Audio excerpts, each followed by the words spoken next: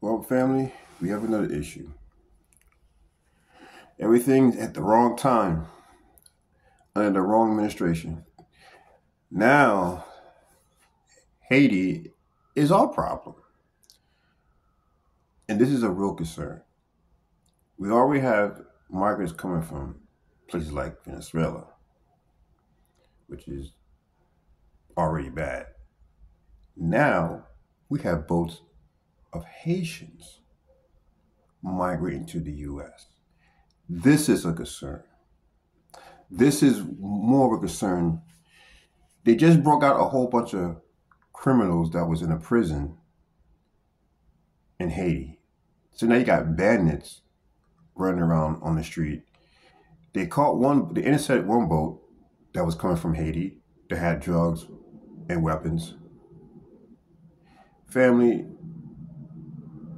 things are going to get real. Like I say, this year it's going to get real. Haiti is worse than Venezuela. More violent. And we have sent so much money to that country that we have brought that country over and over again. And this hasn't changed anything. Now they want to all come. Luckily, the state of Florida is taking action without the federal government. God bless the governor of Florida, whoever you are. I don't know who the governor of Florida is, but he actually got balls and stood up to the plane like, hey, we need to protect our state. Forget about just protecting our borders. We need to protect our state because they know how Haitians can be. They know this is a problem. And once again, our administration in DC is just like oh, because this is definitely going to affect the way our lives are in this nation. We have enough crime. We have enough issues. You got cities want to defund police more. They have 10 cities that are going to cut slash time where you can make not 911 calls. Starting with Pittsburgh, Pennsylvania, to save money because they can't afford to pay the officers. These cities can't afford to pay for safety. And now you're letting Haitians come in and not to offend Haitians. I'm not to offend you at all. I'm not saying anything against Haitians because you have some good Haitians. But listen, there's just some things you have to use your head. Okay? We don't know who's coming over here from Haiti. Haiti is known to be ran by bandits. That's why they can't even keep a president. Matter of fact, their so-called president tried to land, I think last week or whatever, and the bandits took control of the airport. He had to land in Puerto Rico. Not even the Dominican Republic allowed their so-called president to land in their neighbor country. And the Dominican Republic is right. It's only because it's a big island. There's only two nations there, Haiti and Dominican Republic. And not even the Dominican Republic would allow their neighbor country president to land on their soil that they had to land on our soil in Puerto Rico. What's going on? Family, like I said, this world is getting crazy. So now I didn't think this was going to happen. I didn't think that was going to actually spill over to those guys getting on boats and trying to come this way. But they are. They already had, I think they estimate they already have let in 11 million. That's a lot. We already have a lot of Haitians here in Florida. There's a big Haitian community down there. And they letting. I'm going to read Revelations chapter 3, verse 10.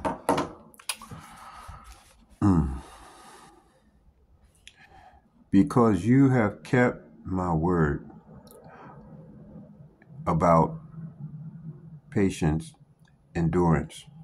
I will keep you from the hour of trial that is coming on the whole world, to try those who dwell on the earth.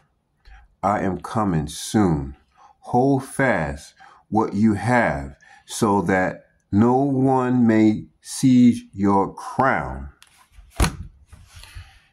So, he's coming, and I'll be glad. I didn't think I would ever say this, but it's already getting ugly now. This country is being invaded by we don't know who. Now you got Haitians, migrants coming in over here. That's not going to work out too well. If you know anything about Haiti, there's a reason why their country is the way that it is.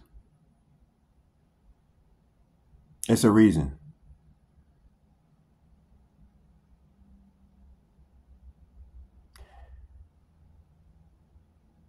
We need to pray for America. I really think that this year is a rapture. And I'm going to say I pray it is.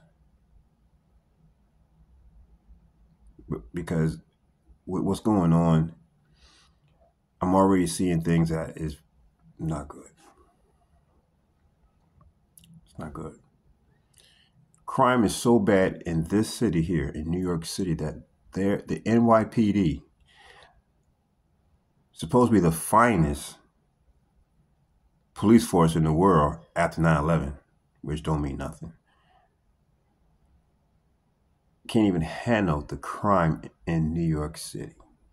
That the governor had to call in the National Guard as well as the U.S. Army and other branch of the military to patrol the New York subways, because it's that bad in New York City. The police can't even handle the crime in their own city. And now you want to bring in some of the most violent people.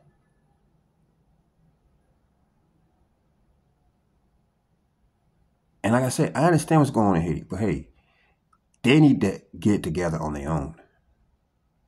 We can't help everybody. We got enough issues right here. Now, they tried to, they showed it, they tried to, because they all these countries closed their embassies, and they had to send flights to rescue their government employees to vacate the island.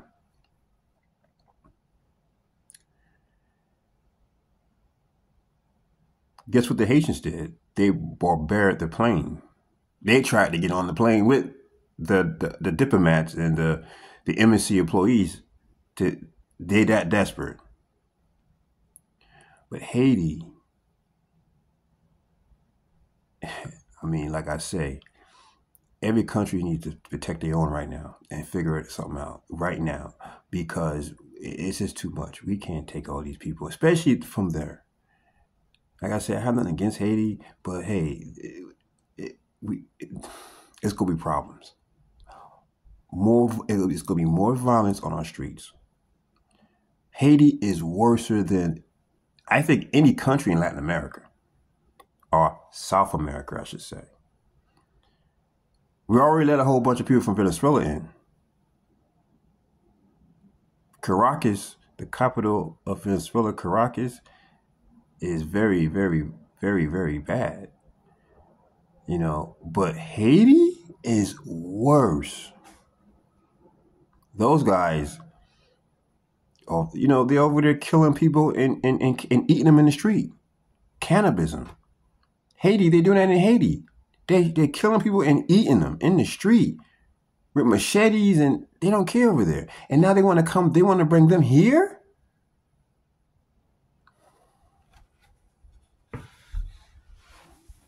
Hopefully, I'm leaving Mexico next month. But I just feel for the people here, because people are going around. I'm watching people just casually just la la la la la la la la, just going around. They don't see what's coming on the not just the face of the earth, but with America actually being under judgment, and America is falling right now, and now people don't see. I'm hearing, like today. I told you earlier in my other video, I was at a group meeting, and it's like I like to help people and talk about the Lord, and so I go to this meeting in the Bronx and sit there and just try to encourage people, especially about Jesus. So I try to send a message about Jesus to them. Most of these guys, ex-drug users and things like that. So I go there once a week just to influence the brothers there that there is a way out of this life you live. You don't have to live like this, and they see how crime is this. They just robbing. One guy walked into a store. He got caught stealing. The owner came out. The guy destroyed the whole store. Literally destroyed the whole store. Broke everything. Now probably that owner probably gonna have to go lose money. It's crazy. It's crazy. And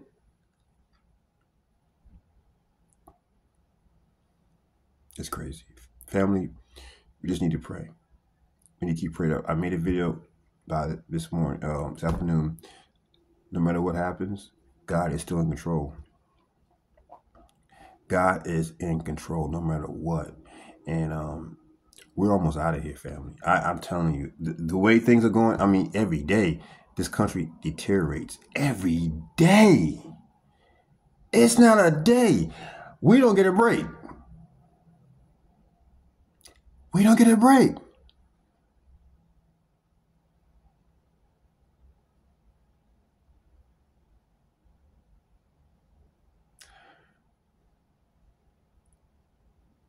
Keep looking up. Be patient. Hold on to Jesus Christ. If anyone is watching that's not saved, that doesn't know Jesus, I pray in the name of Jesus that you do. Unharden your heart and search for Jesus. Because I'm going to tell you something. Some brothers was talking about how a lot of these rich people, their main thing now is building bunkers. That's the new thing now. And they're selling off other assets to buy bunkers. Oh, Ukraine missile fires to Russia. Ooh. Something that's popped up on my phone. Things getting ugly over there in Ukraine, especially with Russia. I'll leave that for another video. Yeah, it's getting crazy everywhere. So, but you know what? I don't know. Because they know what's happening. The elite knows what's coming. But do they know that they cannot hide from God? I laugh. God knows you cannot hide from Jesus. You cannot hide from the one that's going to, you cannot hide from the Father. The Father knows everything. He knows what's going on. Your bunker is going to be your tomb. That's what it's going to cave in on you.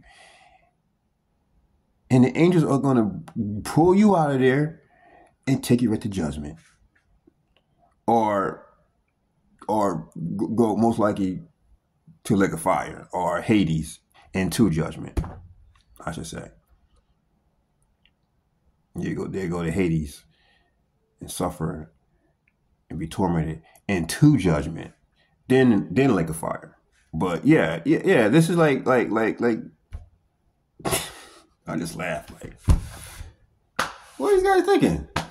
They're gonna build these things, and and it's so true because the government does have bunkers where if anything happens, they can immediately remove the president, and have bunkers at different locations.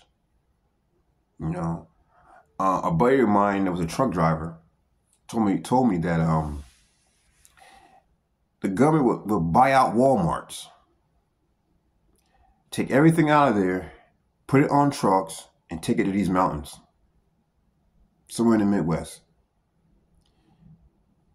Dump it off there.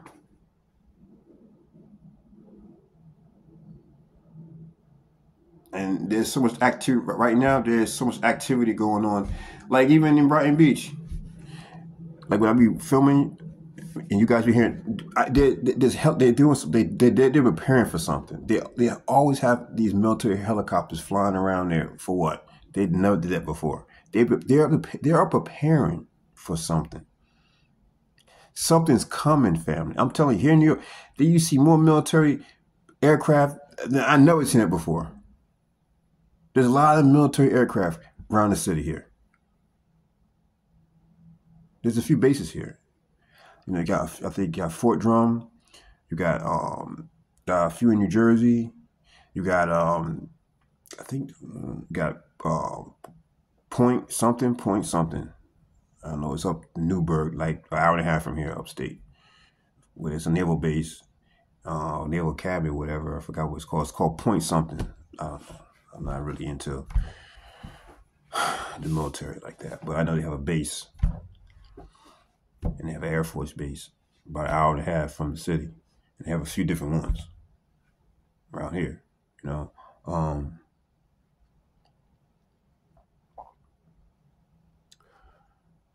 so family, we're getting close. You know, all the chaos. It just get more and more intense. So have no fear, but we need to prepare. It's good to be aware of what's going on. It's good to have knowledge, because like the Bible say, God's children perish for lack of knowledge. Right? So I just want to put that word out there that no matter what's going on, prepare yourselves. If you can relocate, especially out of cities, and I have said this in a few videos, I think, I would do so. Because your local authorities, when things get really crazy, will not be able to help you. Hopefully, by the time that it really gets crazy, we're raptured out of here. Hopefully, if God's willing.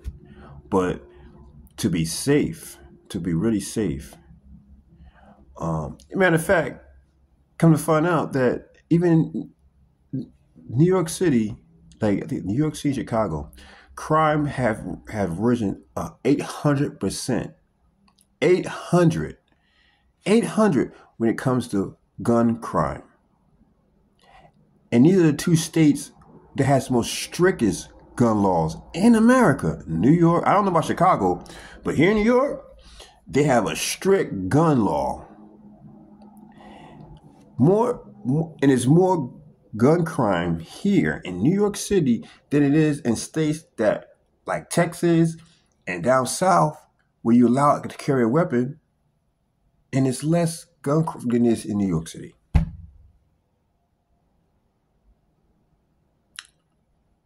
So they want to confiscate guns.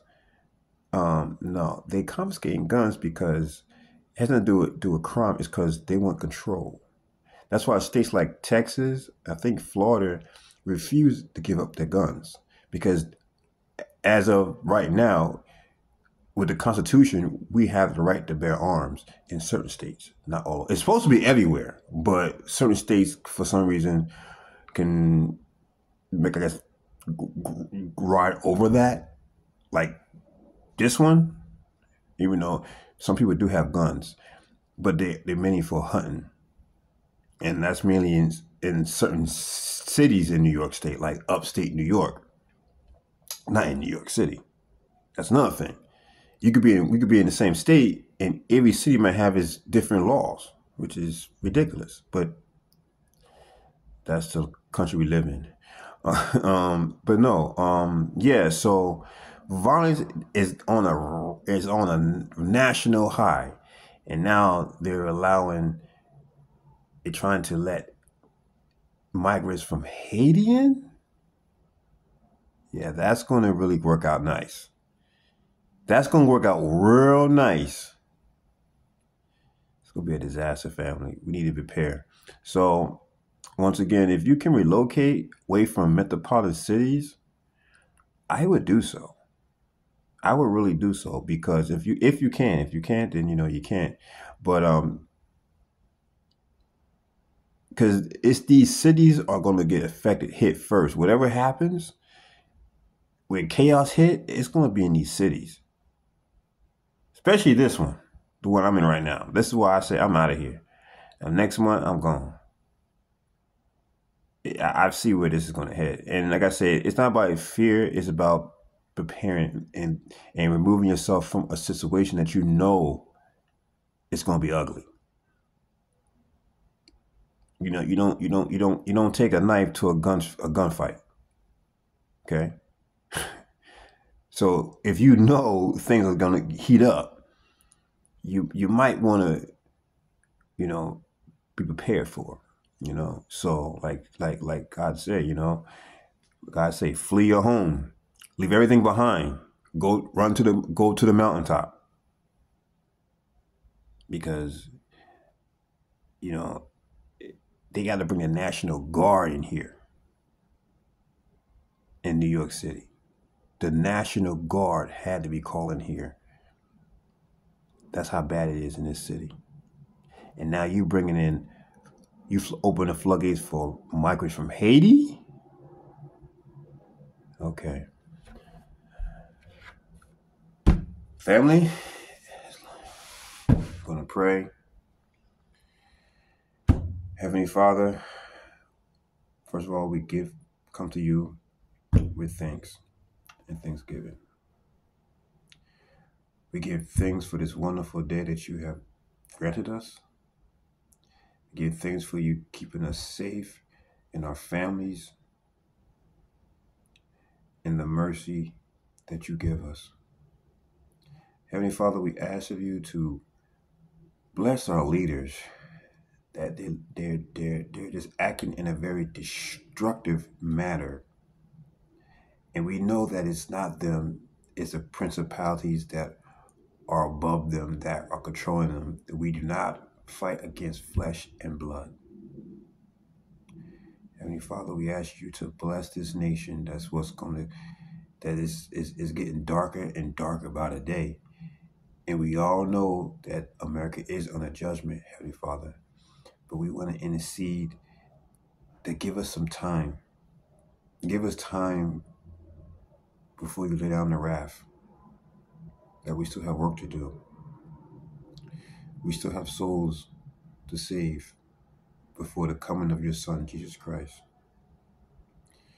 Heavenly Father, we just ask you to bless us. Bless everyone that's watching my channel.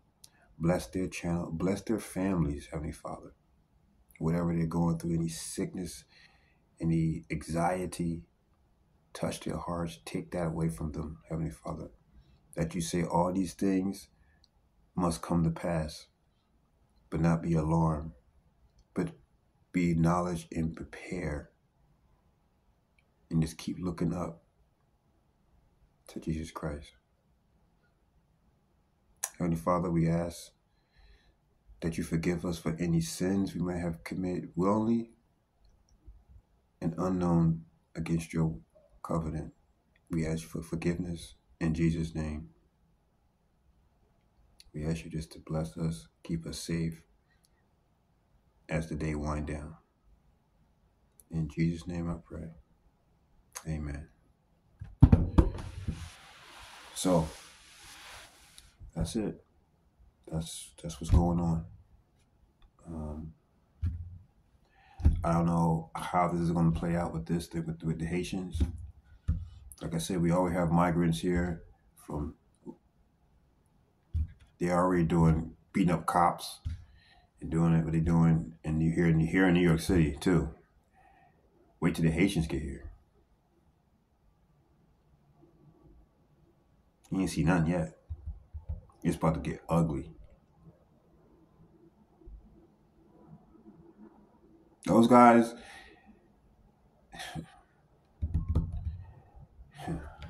God help us. Jesus help us. You guys have a blessed night. I don't listen. I don't like to always talk about doom and gloom, but this stuff cannot be ignored because half the stuff I can't even believe is happening, and we just need to be prepared and ready because I know this is going to have a lot of anxiety on a lot of people. Trust me, a lot of people, because a lot of people will be affected. There's going to be a lot of victims involved in them coming over here. Robberies, and rapists.